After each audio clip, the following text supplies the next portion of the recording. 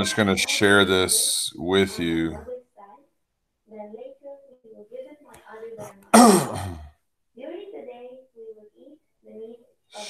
Okay.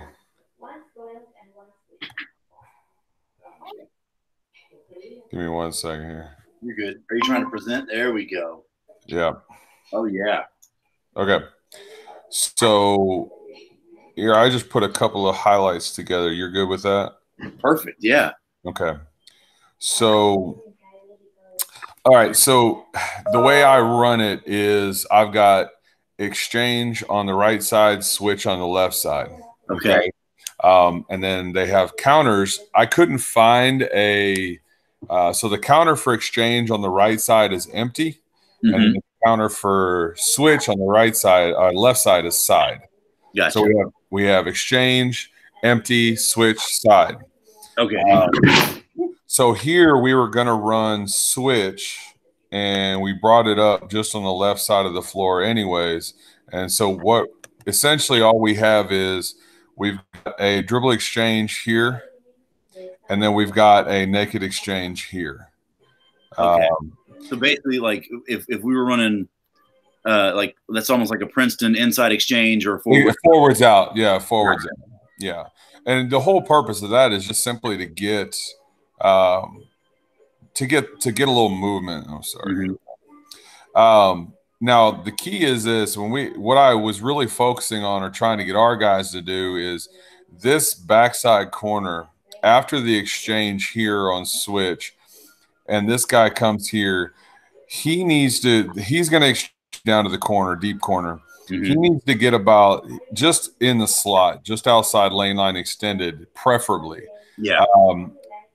If he gets a little wider, that's fine. What we tend to do off this, we tend to catch and kind of hesitation, dribble, and we get ourselves more to the midline before we start attacking the space that's created here. Because watch what happens with our point guards. So we go here with this exchange. He stays. The new ball handler, the corner wing, he comes up, he makes a pass, and we run it like a through. Yeah. Right there. So the spacing that we have here is actually really good. Yeah, it's a big gap. Yeah, if we get him to cut, and what normally like through, like it runs like almost like a ball screen. Yeah. I started to cut him deeper because then we eliminated any easy switches. Right. I like that. And so all he had to do is get downhill, hard inside out, and attack this triple gap here.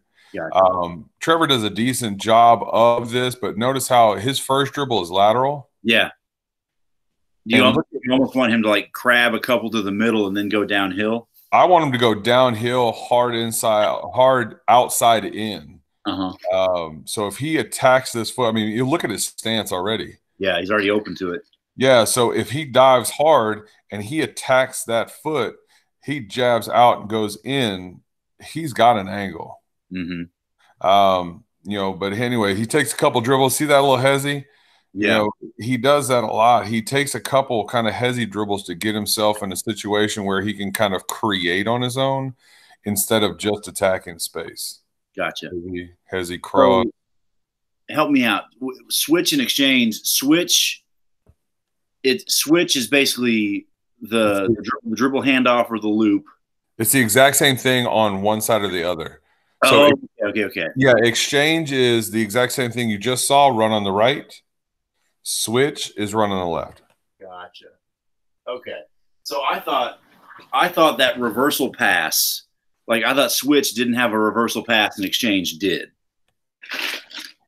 No, exchange. I mean, if we run exchange, ideally the ball is run on the right side. Okay. If we run switch, it's run on the left side. So if we were running exchange and the ball was on the left, we would pass it to the right and we would run it over here. It's just a right side, left side thing. My guys knew that our exchange and empty calls are on the right hand side. They knew our S's, switch, and side. Okay.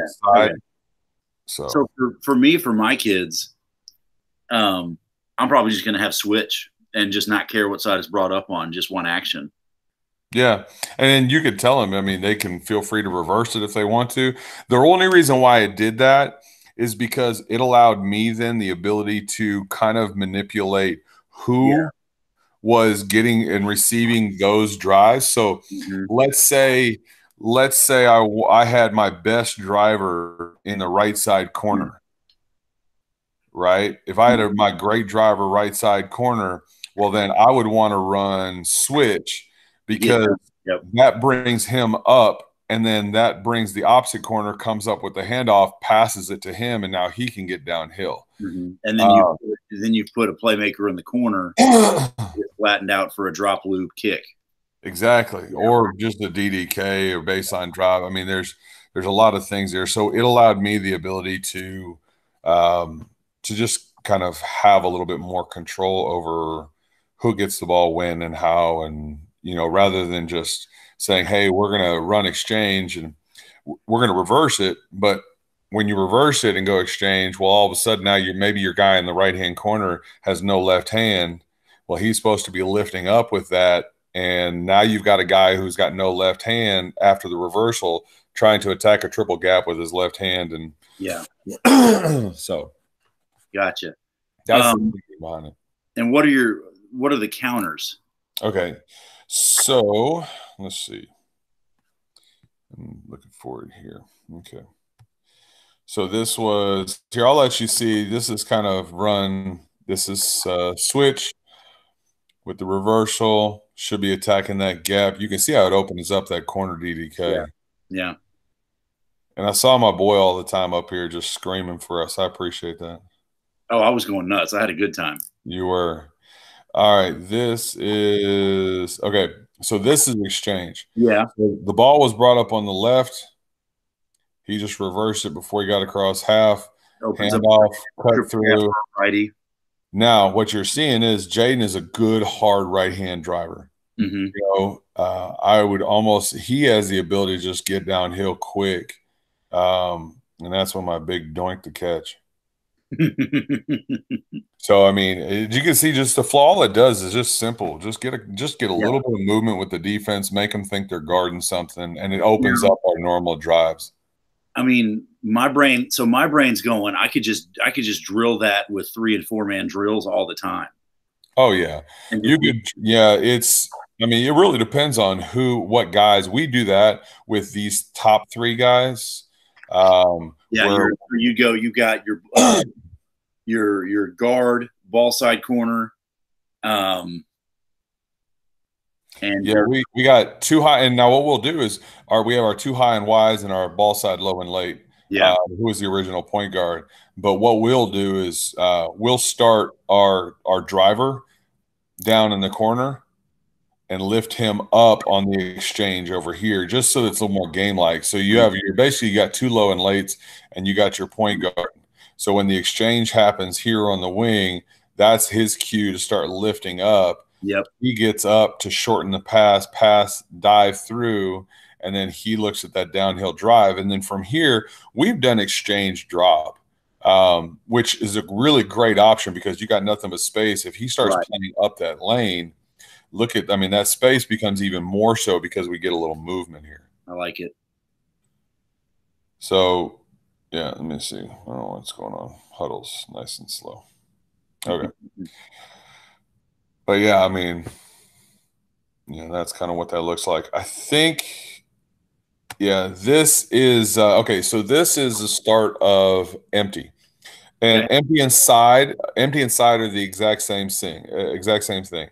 The only difference you're seeing is when the point guard dribble exchanges here, instead of going to the ball side corner, he's going to vacate out opposite. Mm-hmm. So you've got basically three heavy guards on this right-hand side, and your post is not going to stay over here. He's actually going to relocate wide because he's setting up for the flare for our new ball handler here. Got it. Okay, so we'll kind of see this develop. And I think Trevor actually, like Trevor does, Trevor usually gets a shot. So, all right, so this is empty. Point guard cuts through, big shifts, gets the screen. Okay. So So this is instead of pass and cut to clear out, it's pass and receive a flare. Yep. To a naked side. Oh, Mike, that's nice. That's some Princeton action out of this. I like that. Yes. Yeah. And so that's kind of what I was trying to do is, we've talked about marrying the two, but without losing dribble drive, right? I mean, that number series we talked about when we were hanging out having pizza and stuff. Yeah. Still think about how wonderful that was. Missed those times. Yeah, it was. I started running that number series, and to be perfectly honest with you, I got absolutely nothing out of it. Mm-hmm. And there's a lot of factors that go into play there, but a lot of it was we just never really got into the right spots, and we don't execute screening actions very well. Because I for a lot of different reasons, but we just don't execute angles and screens and timing very well. And so we kind of pitched those later in the season because they just didn't give us anything.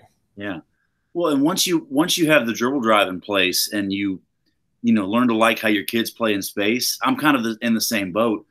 Screening is just a whole nother skill you have to completely unpack for the kids. Exactly. And once I'm with you. I like them playing in space. So screens, unless it's a ball screen, a single side bump, or a naked ball screen, screens are kind of counterintuitive to the spacing and the flow that we like out of this. Right, because it completely changes the entire game. It changes, I said it earlier, we talked about angles, we talk about, contact on screens. Well, the angle screen is important. The timing of the screen is, we had a few actions that we wanted to run to get my post, the ball, and the block. But even that, we would rep it out and work on timing and work on that screen. We could just never get the ball entered in the way we wanted to.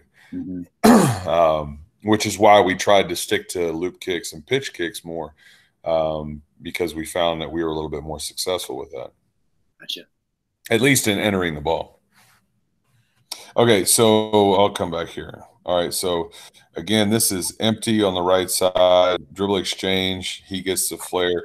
The best thing about this is let me try to catch it here. If they don't, they did a pretty good job of switching this on the low side, and he ends up shooting a good shot. Yeah. But what I love about this is all this. Yeah, all that space drive baseline. And then you've got your baseline drive. You've got your big diving back in middle for a dump off.